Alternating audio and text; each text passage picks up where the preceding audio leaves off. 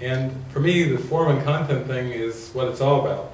You know, when Jesus would say things like, you know, easier for, you know, a camel to go through the eye of the needle than a rich man to enter the kingdom of heaven, it's really important to understand, well, we have to really be clear about what is the rich man, and what is abundance, and what is scarcity. And it was so beautiful in the Course in Miracles where Jesus defined poverty as ego thinking, wrong-mindedness was the poverty. Wow, that's a big relief. That takes it entirely off the form and says, what's your state of mind?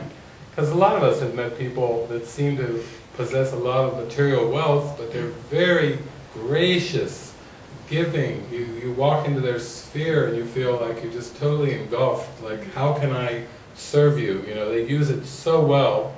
And then other times people get caught into the ego traps of greed, and they spend their whole day getting all stressed out, trying to protect their money, maintain their wealth, and so forth. It's the same with people that don't seem to have a lot materially. Sometimes you meet them and they're so gracious and loving. You may meet them on the street and they're just beaming with their eyes, and they're just extending all the love in the world. And other times people are so conscious of how little that they have that it becomes like an I am a victim of the world pronouncement to everybody. Please give to me because look at, I have so little and you have so much, you know, and of course that would be again greed in the disguise of worldly poverty. It would still be this old small I self. So it does take a bit of working out, and I have to say that we were like sitting, I think at a restaurant or a coffee shop when Raj and Suze were telling us the 100-day test, and then right after they finished it, it was such an impactful moment.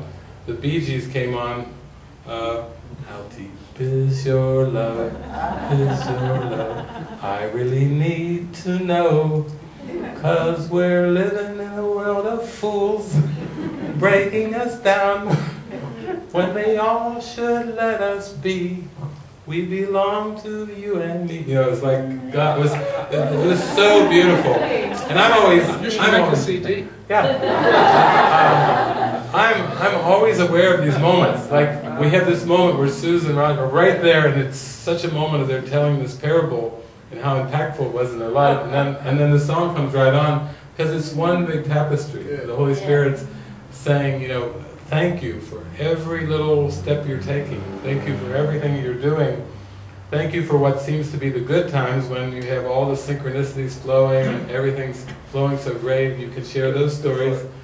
And also thank you for the times when you go through these like periods of disillusionment or relinquishment, or like that day of silence when you were both writing, you know, it was... Or at the airport when the sign came there right in front of our faces. Yeah. You deserve it. You deserve it with an exclamation point. Oh, the signs, yeah, the signs and symbols are all around us, all the time, but it's just, we just have to be open to see them and feel how nurtured we are. So it's really like a symphony of glory that we're beholding.